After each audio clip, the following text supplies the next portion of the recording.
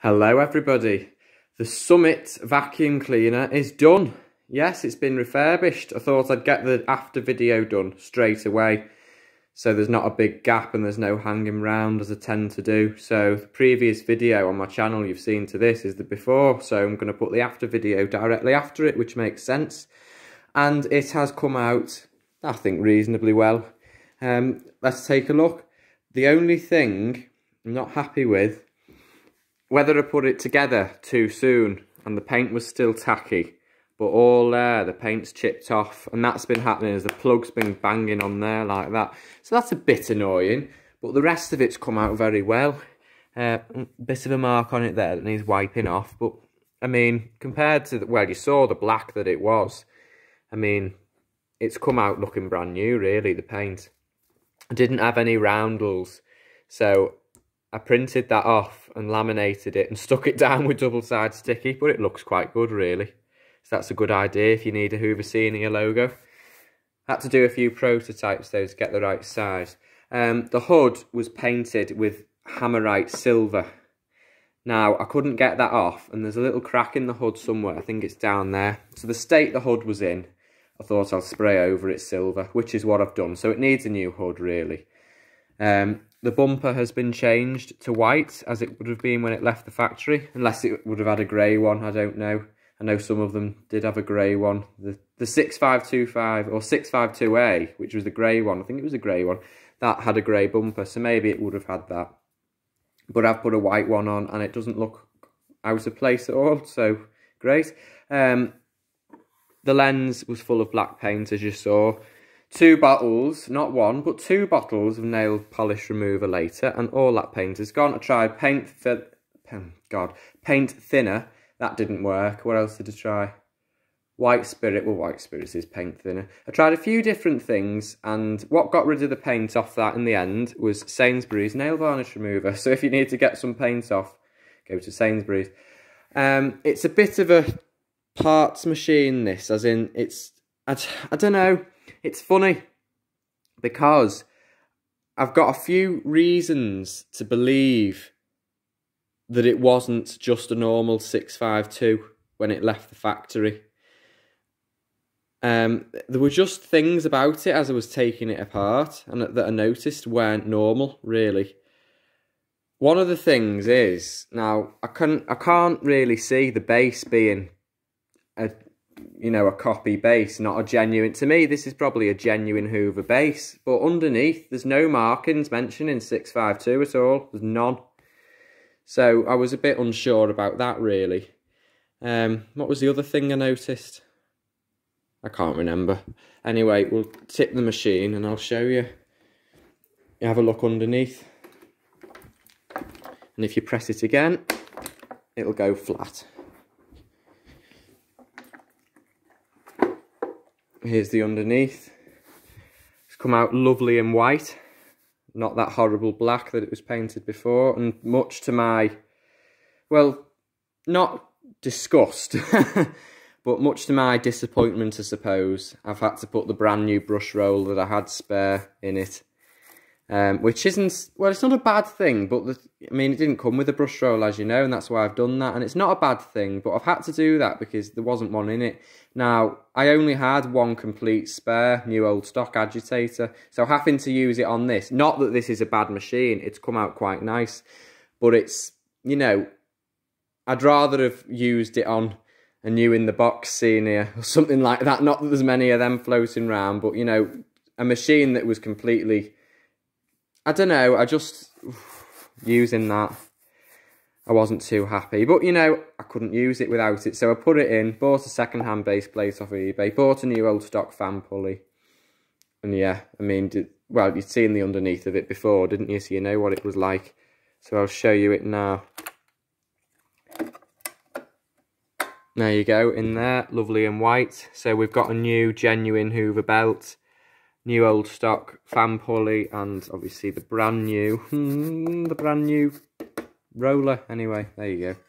Now I've just remembered I had a problem getting this back on last time because the clips were springing out the way, and I think it's doing it again now. It's hard to do one-handed, so I might have to put you down if I can't get it to stay on. it's hard to do this part for some reason. There we go, I've done it. Surprised I managed to do that one-handed. And then obviously you put the clips back on like that, and that locks it in position. Take note how this model does have clips. On later ones and the commercial version, that was replaced with 2 screws, because at some point during the late 80s, early 90s, it became illegal. Well, I don't know about illegal, but it was not to the requirements. You had to have the base plate screwed down. You had to use a screwdriver, basically, to get the base plate off of a vacuum cleaner. That was the rule that was introduced, and obviously you couldn't have 2 clips.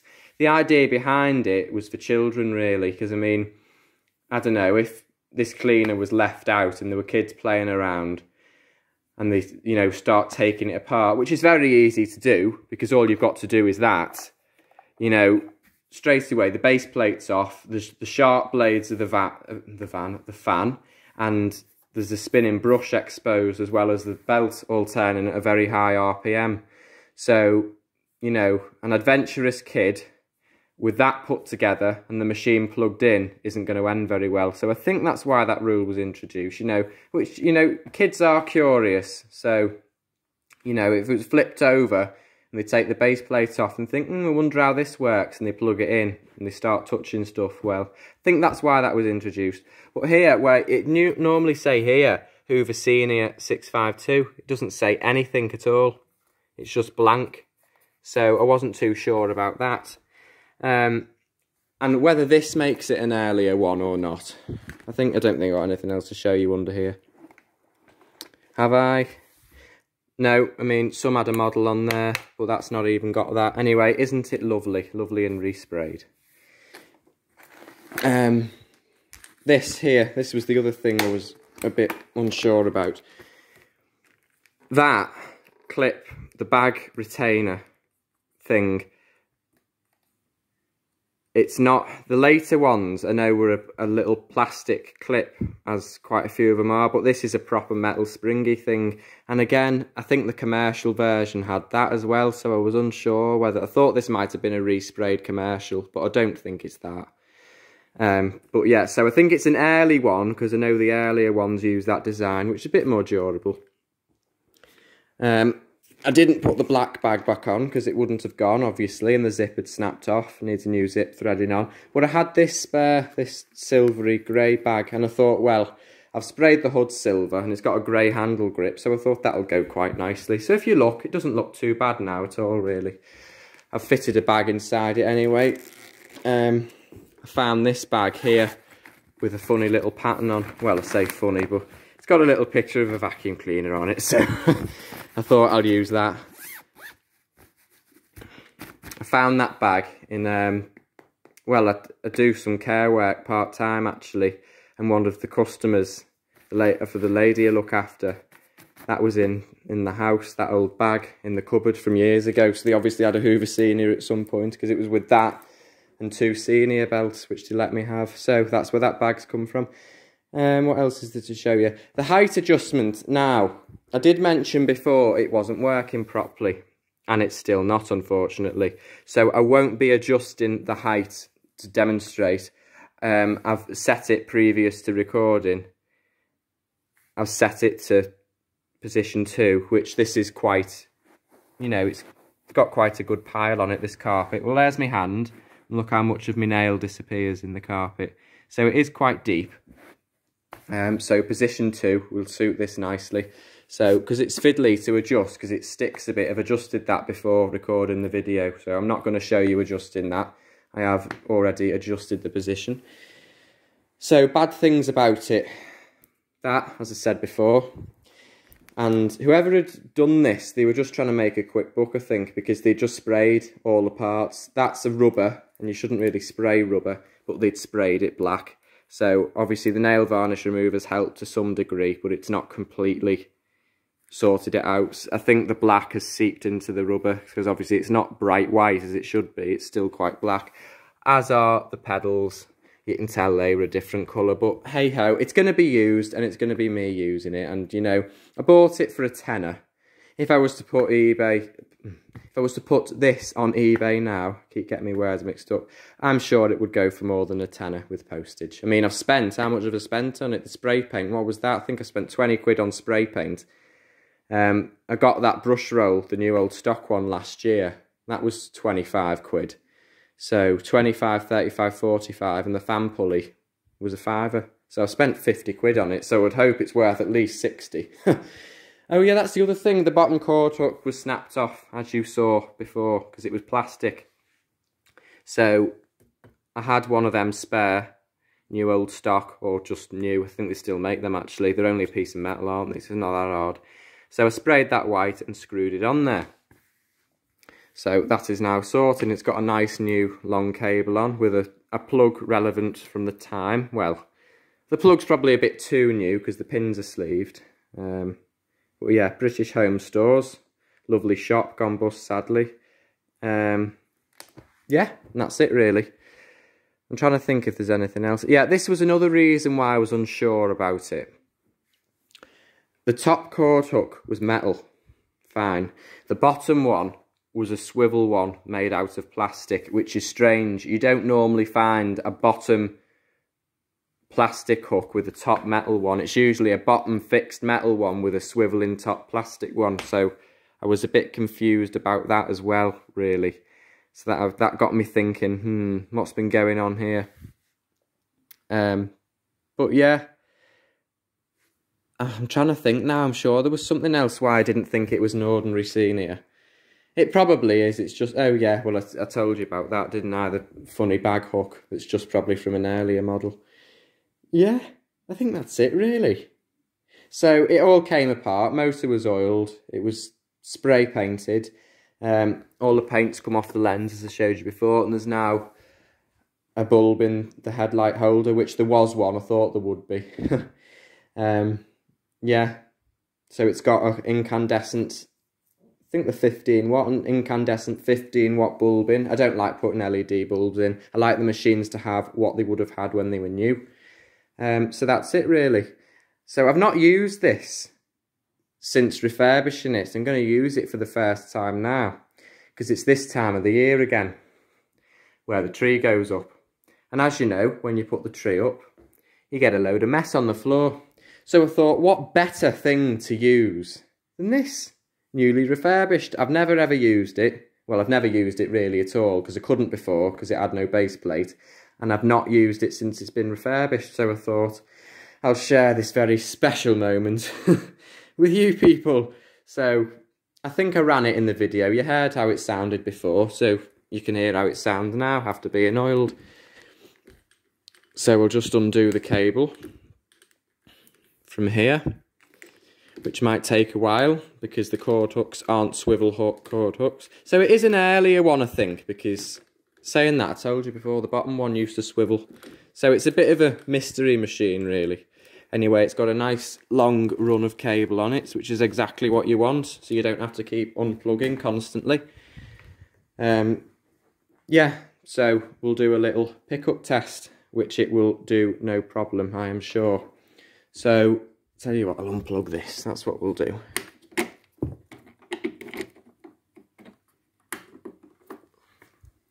Okay, so I'll do one pass first through the middle of all this, so we can see how it does. I've got no doubt that it will do great, really.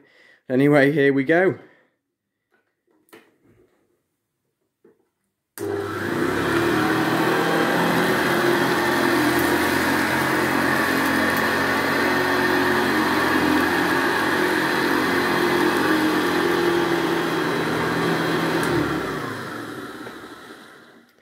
Well, there's one pass, and you can see where it's groomed the carpet.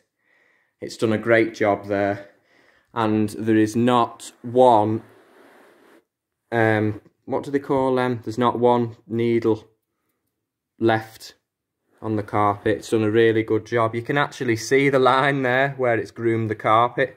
You certainly don't make cleaners like this anymore, that's for sure. Give you a shot of the headlight working, because I'm not sure you saw that. There you go. Yeah, so we're all good there. So I'll just clean the rest of it up quickly and then we'll conclude the video. I'm very happy with it really, and as I say, it's not going to be stored away or something, it's going to be used. So the fact it's not perfect and to original factory specifications doesn't bother me, because it's going to be used. So anyway, here we go.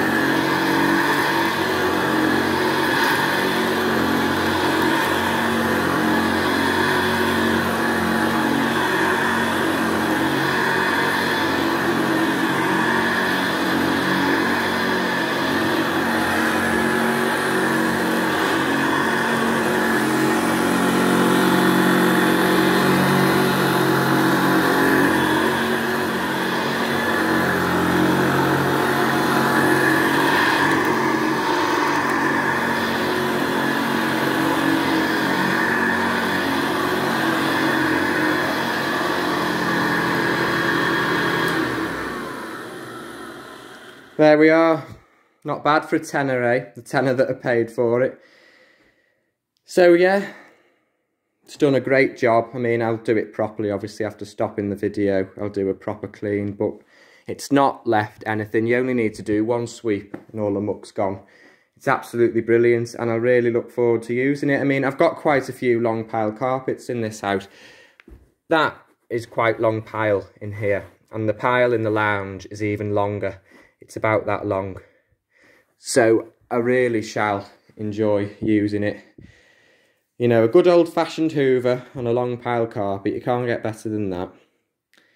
So thank you for watching this video, and I shall see you in the next one. Bye for now.